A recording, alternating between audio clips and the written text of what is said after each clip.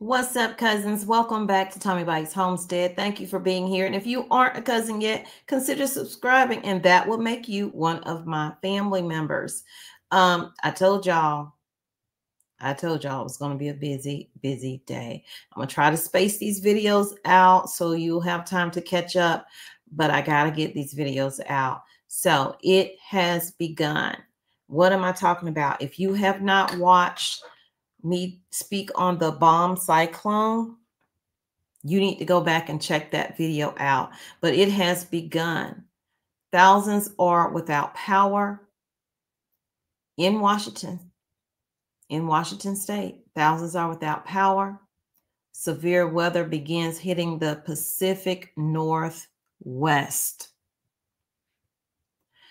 It's going to get worse, y'all. We haven't even hit winter yet, and this is shaping up to be the wettest winter we've had in a while. So if you are not prepared, because this is a homesteading channel, this is about preparedness, okay? If you are not prepared, start now. If you've already started, check your preps. Make sure you have all of them ready, okay? So let's get into this article because y'all need to turn your notifications on. There are going to be more videos today. They probably won't all be about weather, but there will be more videos today. Thousands without power in Washington State as the severe weather begins hitting Pacific Northwest. There is a video I'm going to play.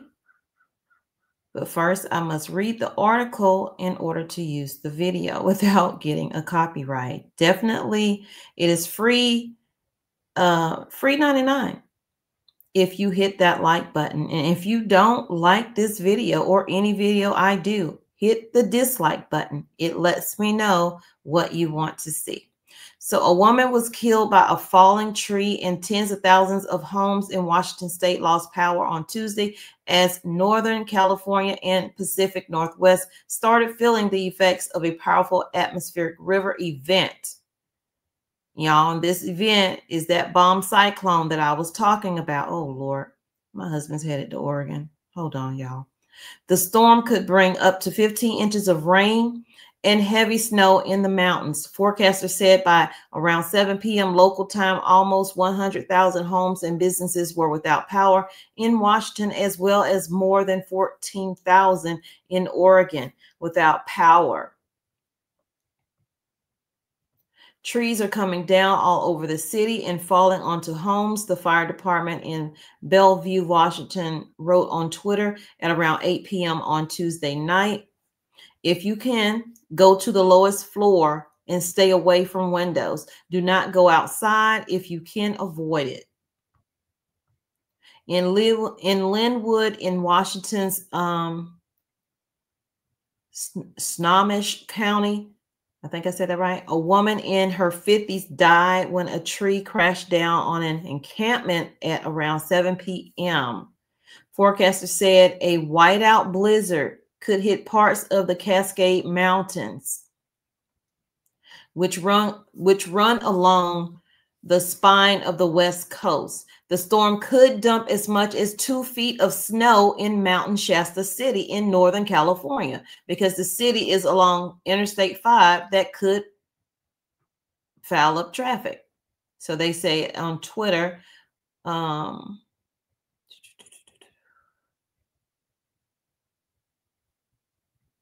they have heavy winds. So, you know, y'all need to be aware. Meanwhile, gusts of winds could hit 90 miles per hour on the summit of Mount Rainier at an elevation of 14,411 in Washington State. Seattle-Tacoma International Airport recorded gusts of 52 miles per hour Tuesday evening.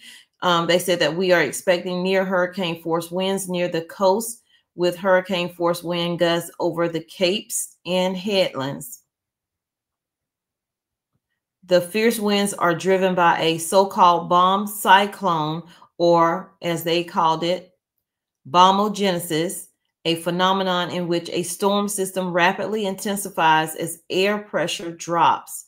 A storm qualifies as a bomb cyclone when pressure drops by 24 millibars in 24 hours. This one was predicted to deepen more like 60 millibars in 24 hours, which is obscenely fast and very unusual. The director of the Center for Western Weather and Water Extremes says it's exceptionally intense. The bomb cyclone will usher in a long plume of moisture from the tropical Pacific, known as the atmospheric river. Atmospheric rivers can be primary drivers of annual precipitation for the West Coast, and they cause more than 1.1 billion in yearly flood damage on average. Some 84% of flood damage in Western states is associated with atmospheric rivers.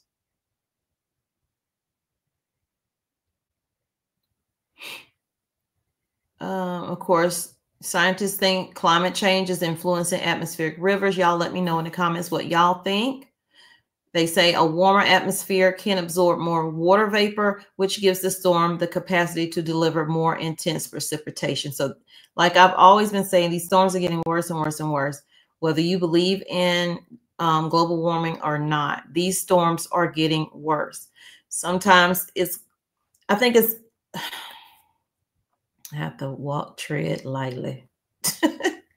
I think that it could be, two things could be true at the same time. Global warming and also man interfering with nature.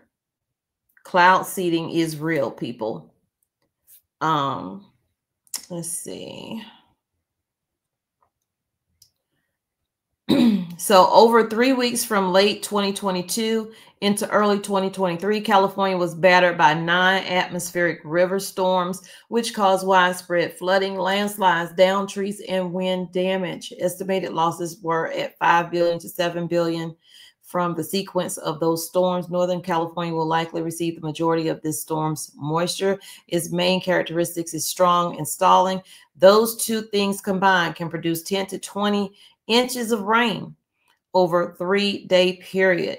Flood watches have been issued in northern and central Sacramento Valley, Shasta County, and western Colusa County from Tuesday, yesterday, all the way up until Saturday. Ralph said the Russian River could receive about 10 inches of rainfall, about 20% of its annual average rainfall in just 2 to 3 days. Some minor flooding is expected along the river. Several other rivers in Northern California, including the El River, could see minor or moderate flooding. The bigger rivers are less likely to flood. It's still early in the season and the landscape is relatively dry.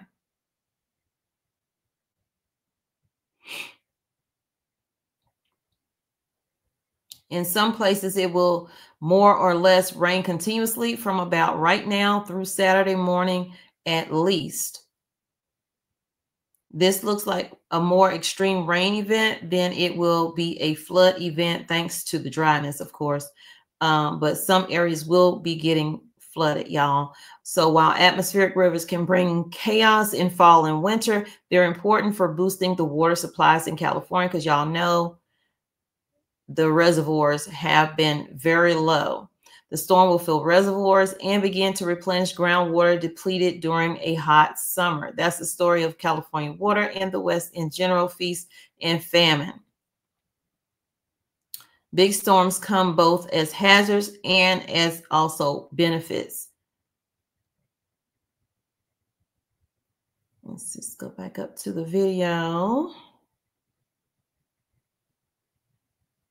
I hope you guys are having a truly blessed day. After we do the video, we're going to see what other people are reporting on this before we get off. So stay tuned. Don't go nowhere. Hit that like, share the video out, and let's go all the way to the top. Let's see.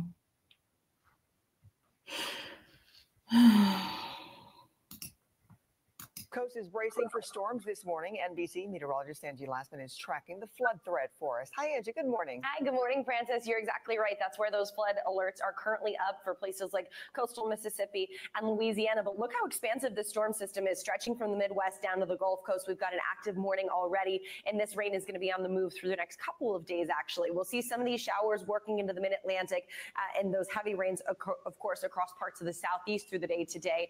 As we look ahead to tomorrow, notice that we'll have a kind of... Yeah, it's raining here. Let me know in the comments if it's raining in your area and where you are. It's raining here in the mountains in North Carolina.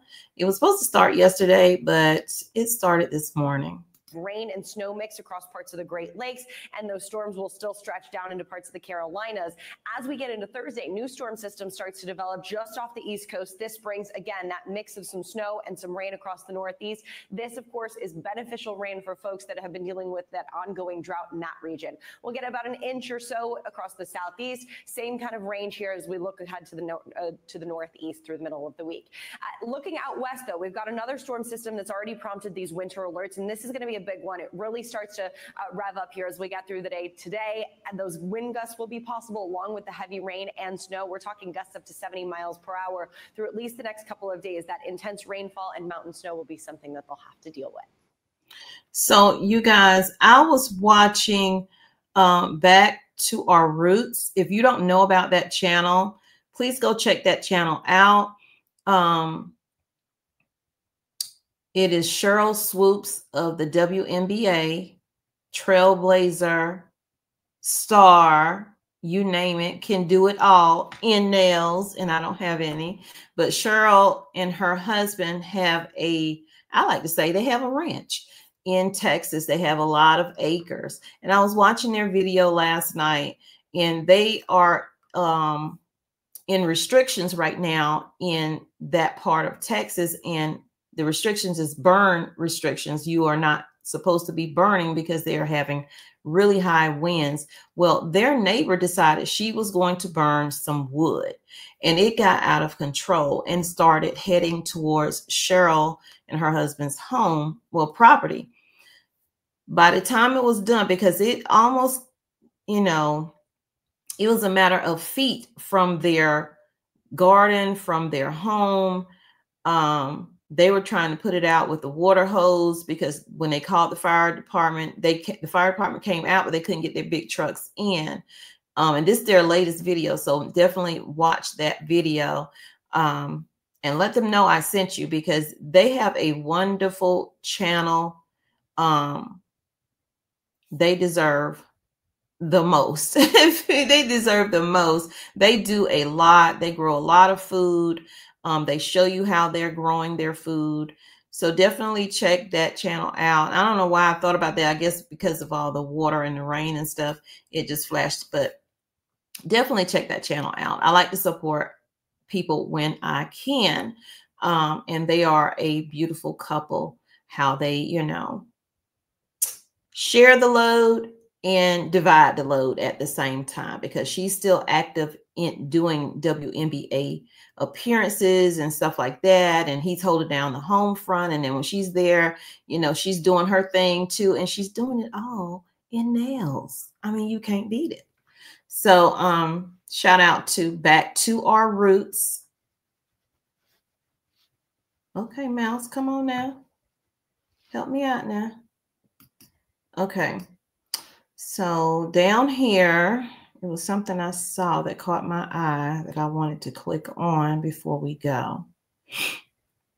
Hold on, let's see. They might be just repeating a story. I think it was this one here. Wild weather extremes will make for an active week, y'all, and it's already active, so they don't have the video up, but it says a fall clash of seasons will be apparent this week across the U.S. as a mix of severe storms, wintry weather, and wild temperatures swing make for an active stretch for weather for millions of Americans. Like, the weather is weird, period. It's been some mornings it's really, really cold, and other mornings it's very mild. Like you wouldn't even you just need a light jacket or no jacket at all.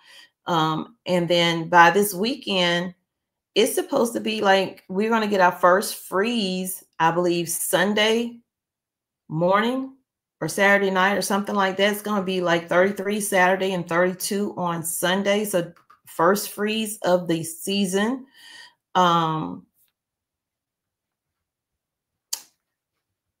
Now, if the weather is right, all it takes is a low temp and some moisture in the air to collide. So definitely prepare for that. Don't get caught off guard. Remember when Texas got caught off guard with that huge snow and freeze that they had, and people's pipes were bursting. They didn't have water. They didn't have heat. They didn't have power. Those things can happen like this. So it says here on Monday, widespread precipitation and heavy mountain snow are expected across the Northwest and Northern Rockies. The National Weather Service said up to a foot of snow is possible across the higher elevations of the Cascades and Northern Rockies, wreaking havoc for motorists who are venturing out. And, you know, people like to see the snow. People like to see the snow, and then you get stuck. So definitely, if you're one of them people, you know, when it's snow, you want to see the snow, make sure you keep an emergency bag in your car that has necessities in it for you. If you get stuck for a while, that you have a blanket, that you have food, that you have water, those type of things, and that you have some medications in case you need it. And in central U.S., I can't talk. Thunderstorms forming along a cold front could contain damaging winds and perhaps a few tornadoes between central Oklahoma and North Texas on Monday. Meanwhile, everywhere, some of the coldest air of the season is poised to overspread much of the central, southern, and eastern U.S. later in the week. This colder air could or should arrive in the plains around Wednesday, today, then quickly spill over the rest of the South. Excuse me, lower Midwest and East on Thursday. For much of the Northwest, Northern Great Basin, and Northern Rockies, a cold front pushing across the region Monday will allow for unsettled weather to continue ahead of another powerful storm system that's forecast to develop off the coast of Northwest on Tuesday. The Weather Service warned that because of the snow, roads and especially bridges and overpasses will likely become slick and hazardous throughout. Y'all know that bridges freeze way before the main road. So be careful with that. That's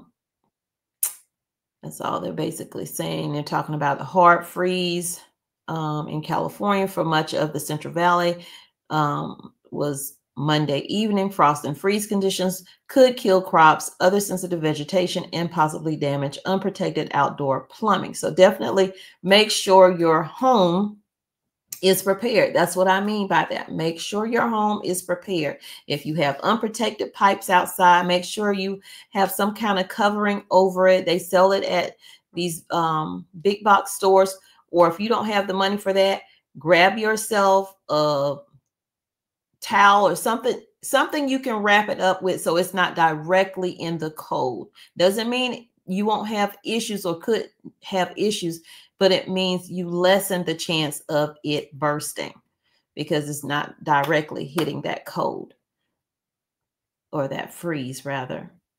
So with tornadoes, the threat for a few tornadoes and damaging winds will exist.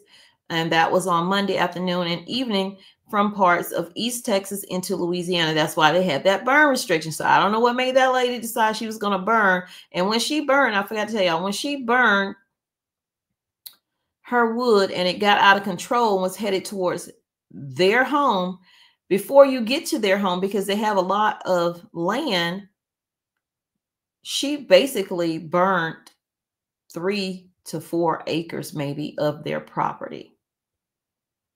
And of course, she got a fine from the fire department, I'm sure.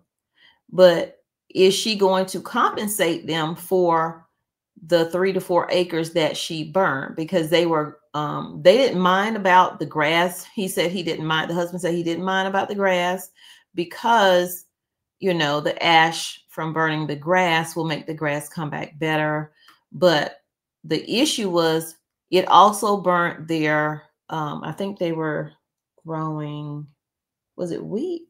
I can't remember. Hay. They were growing hay, and it burnt that. And they were about to get that taken care of and sold. So that's money gone. She would have to pay me for that. I'm sorry. She would have to pay me for that. So anyway, the threat for a few tornadoes and damaging winds will exist for East Texas into Louisiana and the vicinity. A tornado watch will likely be issued later Monday for portions of Texas and Louisiana, meaning conditions will be ripe for tornadoes to form. In addition to the tornado threat, heavy rainfall is most likely, they got that on Monday night across eastern Louisiana and southern Mississippi, and the threat will expand east to the Florida Panhandle on Tuesday. A major storm is brewing for midweek around the Great Lakes that may not only bring wintry weather changes to much of the eastern U.S., but could produce some much needed rain for others. So that's what's happening with your weather. And if there's any other updates, I will come back with that if it, you know, is really, really important. Other than that, look out for other news stories that will be on the channel. So definitely subscribe to the channel. We would love to have you join. We would love to have you be one of our cousins here on Tommy Bites Homestead and help me reach the goals that I have set. I already know that God is going to get me to the goals that he has for me, but I too have goals that I have set, and I'm trying to reach those. And every time I think I'm a little closer, I fall back down, but that's okay, because God will always be there. He will see me through whatever is going on. That is the least of my worries, is where my numbers are. So, because life be life, and I have situations that go on, but I try to push that aside and stick to the business at hand and stay focused and bring you guys the news that you can use, show you some homesteading over here, cooking and baking. I'm going to get back into doing that over here and not on the other channel. I'm going to change the other channel, which is Tommy Bites Life. I had changed it to Kitchen Talk, Tommy Bites. I'm just going to take Kitchen Talk off and just keep it simply Tommy Bites Life, where you're going to get some vlogs. You're going to get me doing my side hustle and just in general vlogs, period. So let's get back to this channel. Thank y'all for being here. I appreciate it. I get sidetracked. I try to keep my blinders on and stay focused, y'all. I thank you for supporting the channel. It really, truly means a lot to me. Thanks for being here again. And I look forward to seeing you in the comments. Y'all take care. I love you, but God truly loves you more. He created only one you. Be the very best you that you can be. And when you are, go out and spread God's love. I'll see you. Turn your notifications on.